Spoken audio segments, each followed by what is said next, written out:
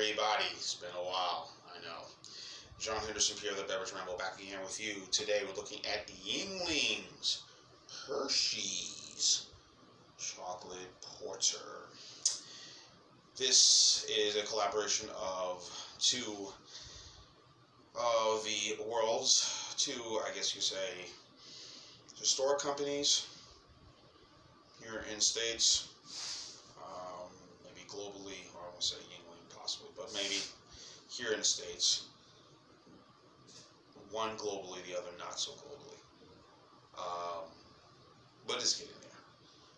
Of course, we want the world's, America's oldest brewery, Yuengling, DG Yuengling and Son, with the world-renowned, infamous chocolate company, Hershey's. And what actually the combination is Yuengling's Porter, which we don't get, and combination of adding Hershey's chocolate to the porter. So this is my first time having this. There's been a lot of talk, Facebook posts, different things that I've seen, and I think there might be one or two videos, I'm not sure, on YouTube, but I'm doing a video now, so hey for me. 4.7% ABV. As I said, interestingly enough, both companies are based in Pennsylvania, of course. DG Yuengling Son, world headquarters, Pottsville, Pennsylvania, and of course they have another brewery in Tampa, Florida. And of course, Hershey's, Milton Hershey, the founder of the company, Hershey's Chocolate, and different this, different that, and this, and of course the theme park, Hershey's Park, Hershey, Pennsylvania. So there you go. Here's what the beer looks like. Kind of a little dark, as you can see. So in a way, this is the first, not only drinking this, but also first time having the Yuengling Porter. We don't get the Yuengling Porter in my market.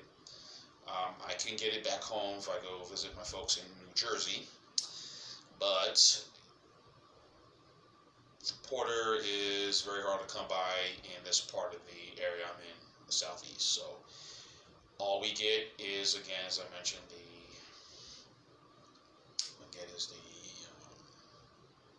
traditional Yuengling Light and the Black and Tan, which is a combination of the premium beer and combination of the premium Yuengling premium beer and their porter.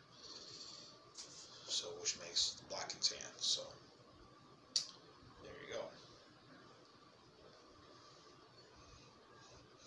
Immediately, you get that scent of the Hershey's chocolate.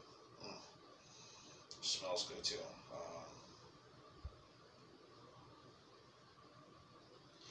I know with stouts you can probably see that, but I sat this out just a little bit on the counter for just a mere 5 minutes, just to kind of give it a little. It's been refrigerated for a couple of days. I bought this Saturday at Rouse's. Paid more than what I needed to for this beer. $2.49 plus tax. They've been going up on prices there, so I'm kind of weird about buying beers from there. Or I don't know if I will be buying beers from there, singles and things like that.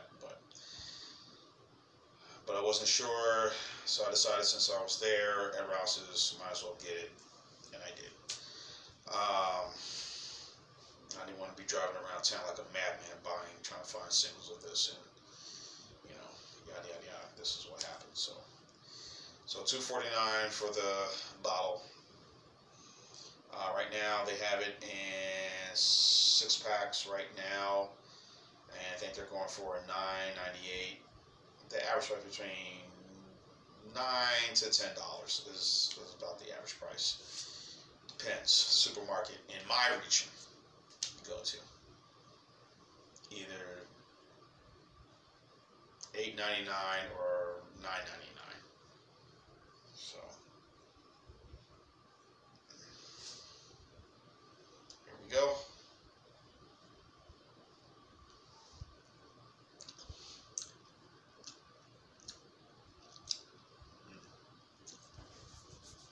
immediately the maltiness is there. Nice firm texture.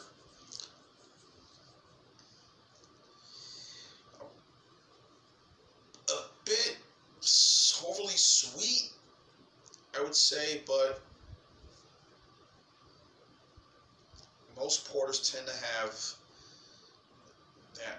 that good right amount of sweetness that you need. Maybe caramel, maybe a little bit of a chocolate, not overly chocolate. Like a bit of a cinnamon sugar type sweetness, but it does have that maltiness to it. So this does at 4.7%.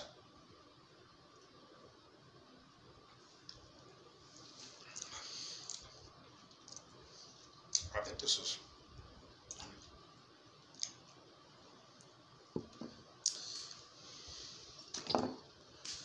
so definitely you get the immediate flavors of when you bite into a Hershey's milk chocolate, candy bar or one of their holiday, the Kisses, which is very popular during the holidays. You immediately know that this is a Hershey candy. This is Hershey's. You got that sort of chocolat, saying that immediate, and you know that you're eating it. That oh yeah, this is Hershey's. Just that flavor right away, or that scent immediately. So I wonder if they might have used dark chocolate in this one, but.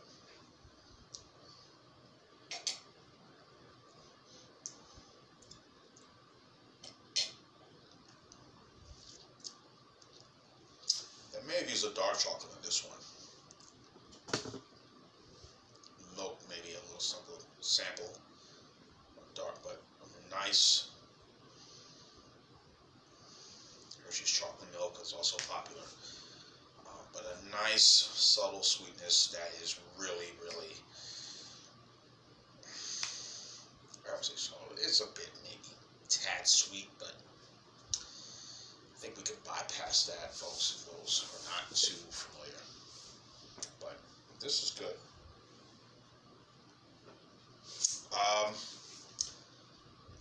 As I mentioned in the story about this, of course, Yuengling recently got into an agreement with Molson Coors. Of course, a lot of people kind of concerned, those who like the beer, and I do love Yuengling. I haven't been overly critical about them. I know they've kind of done it, sort of the pace in terms of how, a family-run company runs. I've worked for several family-run companies over the years. Hey, we're not going to bum rush. We're going to take our time, work our way. And,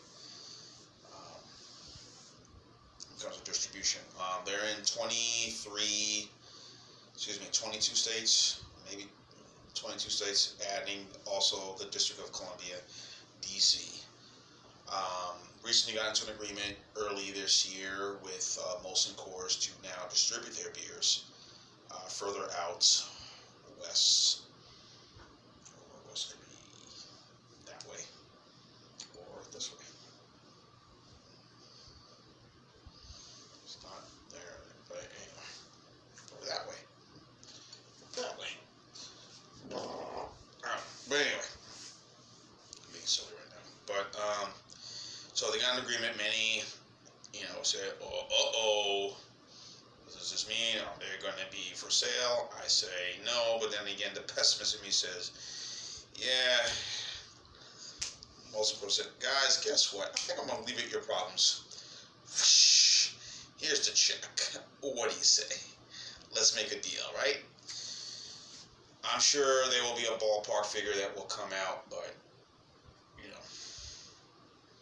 not right now. But as they say, to be continued, or stay tuned. Stay tuned. The way it pours, I like how the way it pours, man. It's really nice. So, again, we don't get the porter, shamefully, and hopefully with the success of this, and I think this is going to be successful, and as we get into, we're in the middle of October now, as we get further down the rest of the year into the winter months, fall, deeper into late fall, and then going into winter, I'm sure, this is going to be popular, but also I'm sure now you will probably say, you know what, and I should say for those who get the Yuengling beers, those 22 states, including District of Columbia, for those of those states that Yuengling is distributed, hopefully they'll get to sample some of the other beers, as I mentioned, their premium beer, their premium light, Lord Chesterfield Ale, of course their porter. Again, nothing wrong with traditional. I love traditional. I love the black and tan. Love the light. And of course, they got their seasonal offerings, the summer wheat and their Oktoberfest. But let's get some of their other stuff out here. Maybe with the success of this, that will happen. Yeah, I think this is good. So I'm not going to go over my time, folks. I'm getting a little over here. So this is an A-. The sweetness is a bit much, but overall, this is a good porter. A-, 9.0, 9.1 score for the Yuengling Hershey Chocolate Porter. Join us up here at the Beverage Ramble Team. 12 watch, as always, cheers, live, laugh, and love. Chocolate Porter, porter. Yeah.